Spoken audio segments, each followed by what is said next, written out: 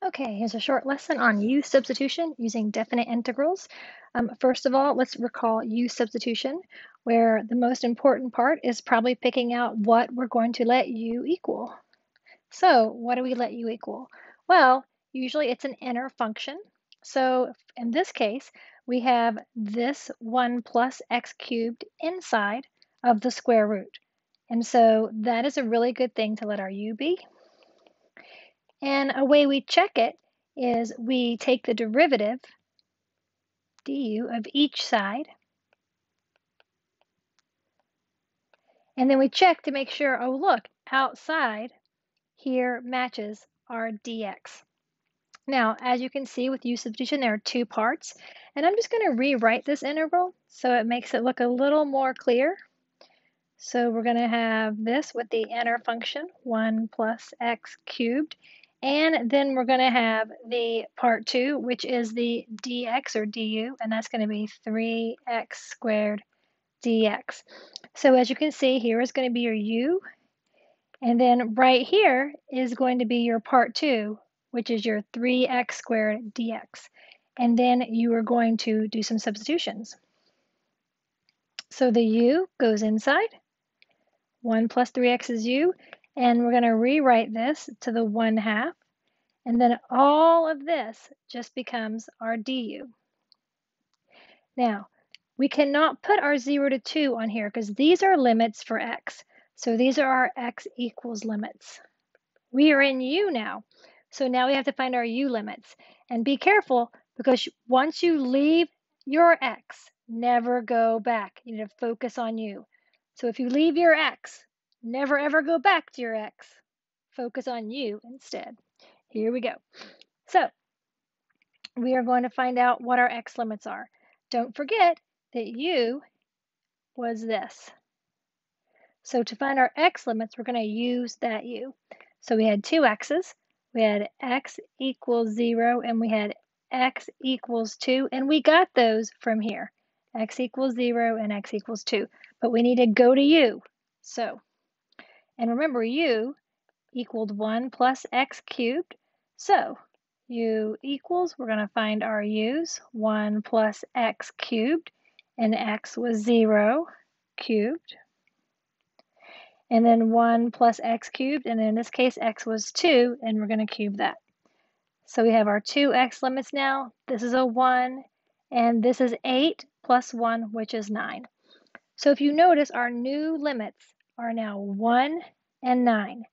So we have a u in here, inside of our function. We have du, and we have u limits 1 and 9. At this point, we're going to integrate. And let's make sure that we do the proper notation so that way everyone can follow our work. And the proper notation is this. Once we integrate, the integral sign is gone. We're going to integrate u to the 1/2, which means we add 1. That's going to give us u to the 3 over 2. And then we're going to divide by 3 over 2, which is the same thing as multiplying by 2/3. And we're going to integrate that from 1 to 9. Using the fundamental theorem of calculus, we are now going to finish the integration. 2/3, or the substitution, and it is u to the 2/3. So the first number goes in as the upper limit, which is 9 to 3 over 2, minus, then the lower limit goes in, and that is 1 to 3 over 2. Now, remember, this is just a root. 2 is the root, so we can break 9 into 3 times 3, and we need 3 of them. So that gives us 2/3 times 27, and this is just 1 times 1, so the root is 1. 1 to the third is 1, and that gives us 26 times 2/3, or 52 over 3. So that's the first problem.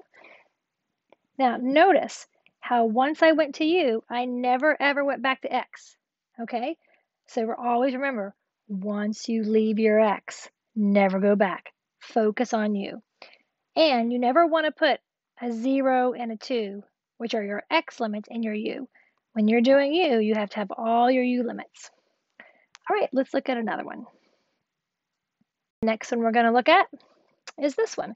Now, at first I'm not really sure what to do, like what is my u? But if you think about it, anytime you see a quotient like this, if you can't break it up, which you can't because there's a term in the denominator, you're like, oh, that's a quotient, which just means division. And anytime I see a quotient, I want to think, ooh, ln, possibly. Because remember, if the function is ln of x, then the derivative of that function is 1 over x. See how the x is in the denominator? And we have an x in the denominator right here.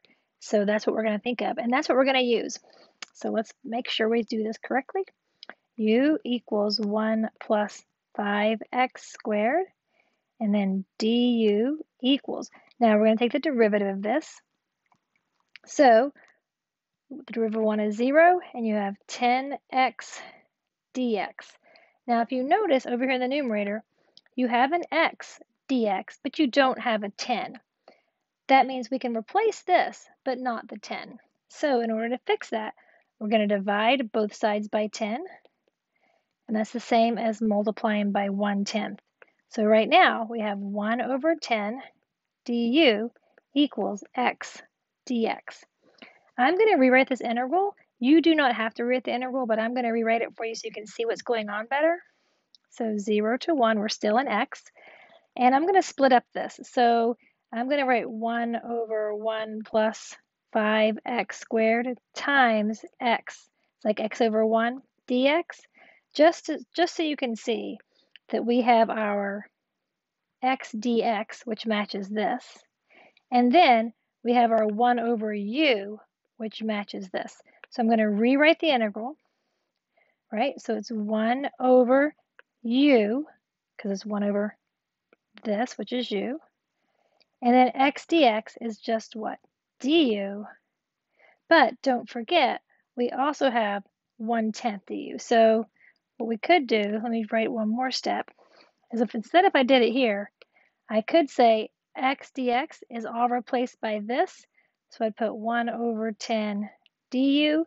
But remember, that constant, gross, we're just going to pull that constant out in front. Okay?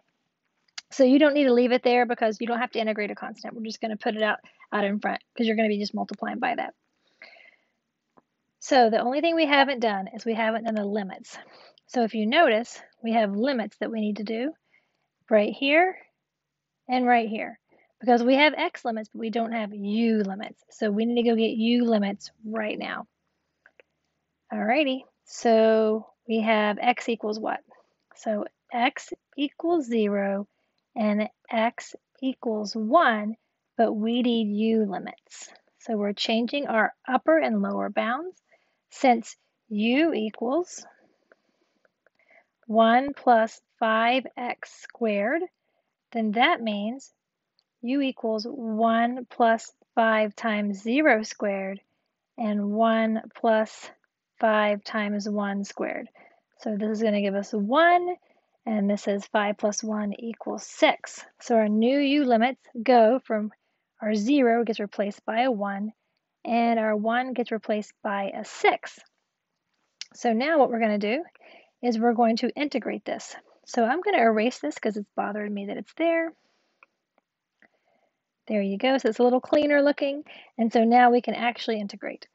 So we have the 1/10 is still out there. And then we're going to integrate 1 over u. Now, if you look back over here, you notice that f prime x is 1 over x, and then f is ln x, and don't forget your absolute value bars. That's important since we're going backward. We don't want to accidentally sub in a negative u.